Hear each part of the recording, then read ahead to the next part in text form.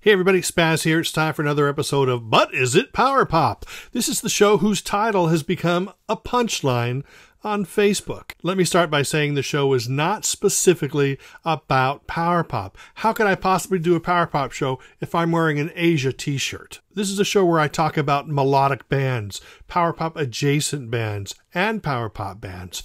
So if you like power pop and melodic pop, then this show is definitely for you. We're going to start off this episode with CURT and Friends, Looking for the Sun. Definitely not power pop, but if you love soft pop, if you love sunshine pop, if you love vocal harmony pop, then this is definitely for you. This release features the lost productions of CURT, so there's not a lot of well-known names there. I mean, if you liked CURT's work with Sagittarius and the Millennium and his production of the first Association album, then you're definitely going to want to check out CURT and Friends, Looking for the Sun. Nice package, great liner notes, little booklet right there.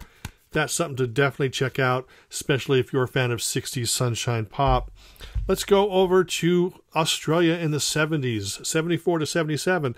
This is CHALICE, Overflow. This is a retrospective of their recordings, and if you don't know who they are definitely a great band. This is on the 0 Hour Records label. That should tell you enough right there. Great 70s pop. Some of it I found very Who-like, some of it very Badfinger-esque, but just great melodic 70s Australian pop and rock. So definitely check out CHALICE, Overflow on the 0 Hour Records label. A band I love is Holiday, and this is their album Ready, Steady, Go. Definitely a great, sweet pop band.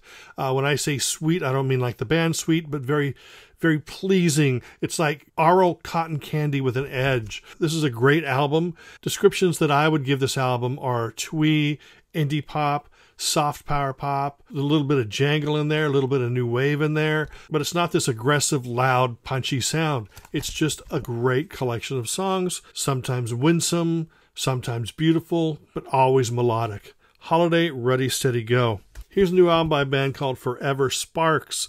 If you are into early acoustic David Bowie, maybe a little bit of Martin Newell in there, some Robin Hitchcock. It's psych folk, it's melodic. This is actually Jerry T. Jones, who was a member of One the Juggler, a member of Glam Weasel, and some other projects. It's a really nice album full of great songs. Definitely something you're going to want to check out if you like those artists that I compared it to. Definitely check it out. Forever Sparks, Firefly is the name of the album. Check it out. You like mod? What about SQUIRE? Get Ready to Go. This is a collection of early raw SQUIRE demos. Almost every song here is Anthony Maynell on his 4-track recorder finding his sound. And I'll tell you, at the very beginning, he had his sound. He does drift a little bit into some punk edginess, but Anthony was writing 60s influenced great pop music before the mod scene kicked in. And this is the proof in the pudding.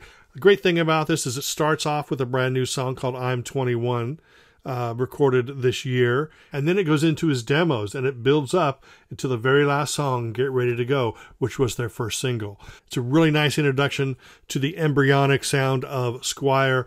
It's all there on full display. Great songs. You're definitely going to want to check that out if you are a mod or SQUIRE fan, or both, actually. Next up is SLUMBERJET.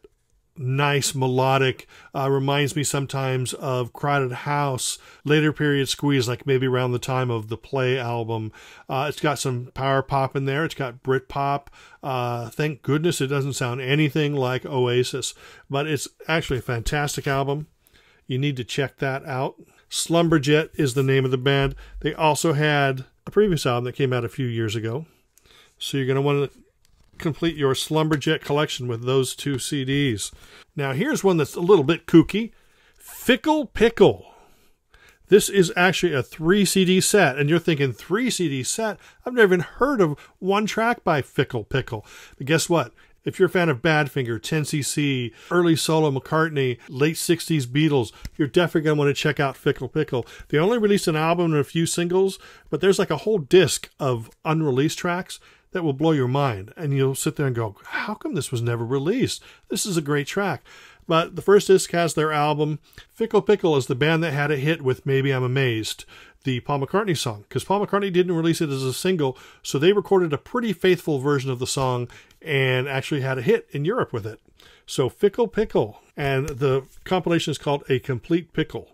Definitely worth your time. There's been a lot of great albums this year, but one particular song stands out amongst all those things as what I consider the great pop anthem of 2019. And that is The Truth, the title track to their EP, Keep On Keepin' On. Yes, this is the same Truth, that mod band from the 80s. They actually redo 2 older songs, and they're just updated. They sound great, punchy, full of life.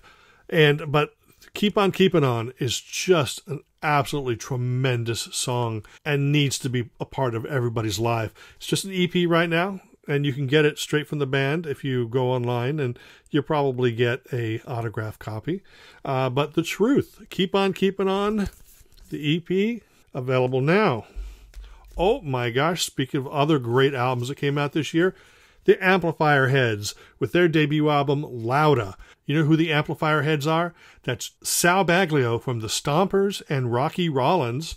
He's the singer-songwriter, and then the drummer is Ducky Carlisle, who's worked with many bands, including the Flash Cubes. He was on Danny Wilkerson's album last year. But this is just great rock and roll.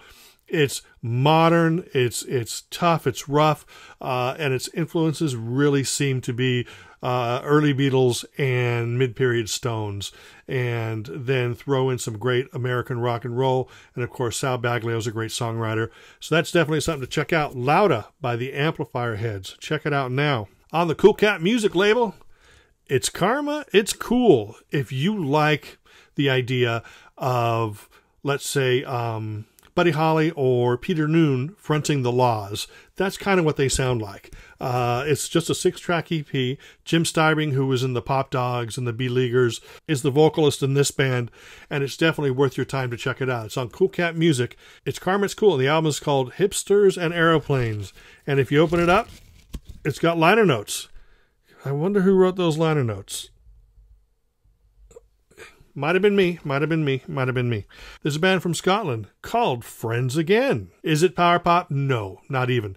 But I wanted to bring this up because it's a great release. Just came out, 2 CD set. In the 80s, if you were into the Bluebells, Orange Juice, Lloyd Cole, Aztec Camera, even Altered Images, you're definitely going to want to check out Friends Again. The album never came out in the U.S., because the band had broken up by the time it got released in the UK. But it's definitely worth your while to check it out. There's the booklet for the CD, and it's got all the pictures and singles and sleeves. And 3 of the members of this band went on to form the group Love and Money. So if you're familiar with the band Love and Money, they are from Friends Again. But it's really nice. It's pop. It's got some soul elements, and it's definitely of its time, but the songs are just amazing. Heck, one of the tracks was produced by Tom Verlaine. So Friends Again is now available on CD. Finally, I may have talked about them, but I always love to tell people about this band, DILLON Fence. Yeah, you're going, oh, SPAZ, it's that 90s grunge stuff. No, in the midst of all that 90s grunge, this was just straight ahead, great, clean guitar pop music. Absolutely a fantastic album, actually. There's the back of it. The album's called Rosemary. Just killer songs. It's not power pop. It's just straight ahead pop. Just straight ahead great guitar pop. I mean, it jangles, it sings. It's just fantastic. And Greg Humphreys has kind of this bellow, which is soulful and poppy at the same time. In my opinion, DILLON Fence, one of the greatest 90s guitar pop albums. You definitely need to check that out. And that's it for this episode of But Is It Power Pop? Remember, keep those punchlines coming. And until the next time, smell you later.